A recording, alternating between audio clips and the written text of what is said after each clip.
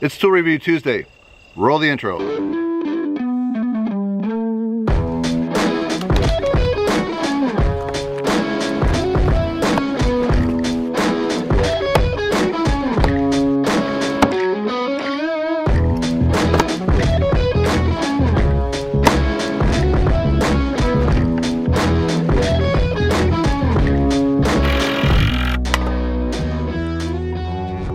Today I'm shopping at Home Depot looking for my saw blade.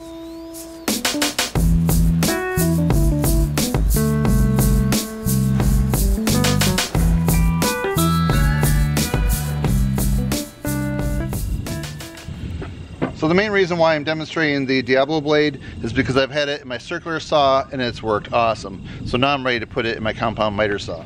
I've owned this 12-inch DeWalt compound miter saw for many years. I can't even recall when I bought it, but it's amazing how many projects this thing has accomplished. The blade that's on there right now has been on there like way too long. As a matter of fact, sometimes when I'm cutting wood, you can see it kind of like burning in the wood or some smoke. So, and it's more of a trim blade, and I'm ready to go to an all-purpose blade. So the blades that I really like the best are the Diablo blades. I've tried several different brands, and I've actually had in my circular saw some that warped as I was trying to cut some treated decking. There's just so many good things I can say about this. So let's go over here a minute and take this blade off. Yeah, you can see it is definitely served its purpose. It's been outside a little bit, so it has some rust. Time for the new blade right here, the Diablo non-stick perma-shield coating, new stabilizer vents for precise clean cuts. Just to be completely transparent with you, I did purchase this with my own money. So in the past I have partnered with the Diablo company testing some of their carbide tipped heavy duty blades, extreme metal cutting. I have a comparison against the Milwaukee Torch, and now I believe they have a carbide tip. So I probably should do a follow-up video with two carbide tips side by side. And there's several reasons why I went with the Diablo blade. The price I would say is pretty fair. It's $35 approximately for this.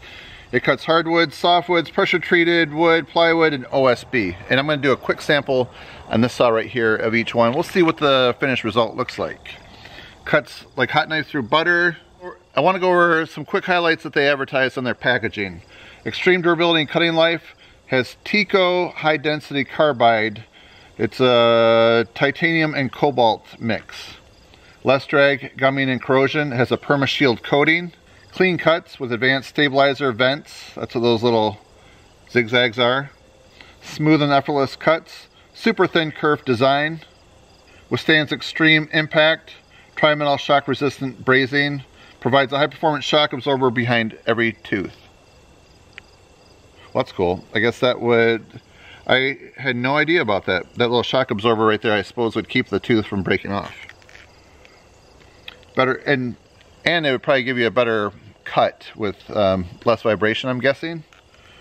Better quality finish. Precision tensioning. Straight and accurate cuts. Laser cut heat expansion slots. That's the other question mark looking thing. There is so much that goes into a blade. It's not like when I was a kid, you just found a blade and it was all complete metal. Now there's some major technology that goes into it, and I'm real excited to test it out on this DeWalt saw. So let's get started. Okay, let's try a 2x4. See how the first cut goes.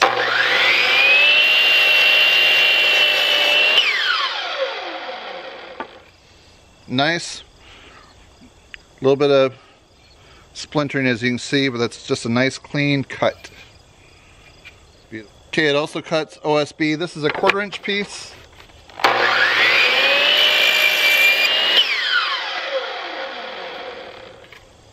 Looks good. Here's a painted trim board. This might be maple actually. Possibly aspen.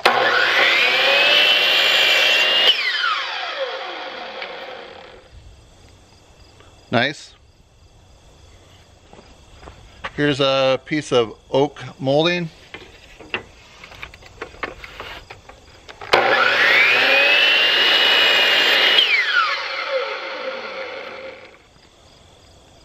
very impressive. Here's a piece of 3/4 inch oak plywood. There's some little burrs there from cutting with my other saw.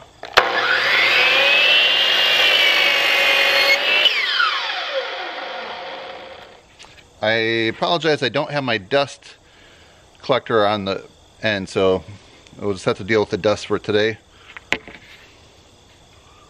Very light splintering, but just a nice. Here's a oak board. This is some really wide door jamb.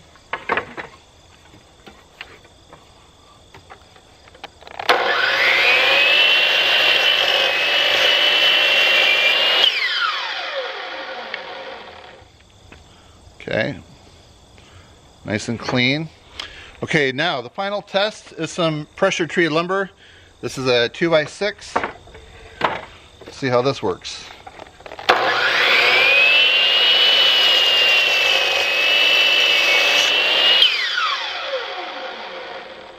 Very nice.